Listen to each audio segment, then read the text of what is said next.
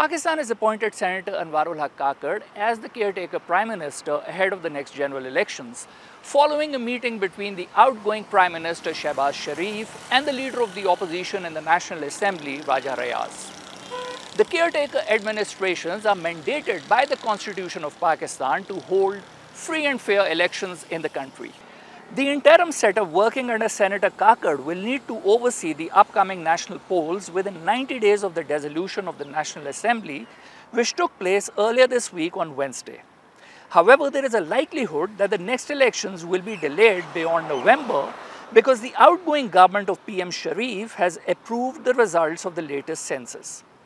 This implies that the Election Commission of Pakistan will need to redraw hundreds of national and provincial constituencies before the election day, and this can be a time-consuming process. The new caretaker Prime Minister's appointment is also important for one more reason. He belongs to the impoverished southwestern Balochistan province, where people have historically complained about being on the social, economic and political peripheries.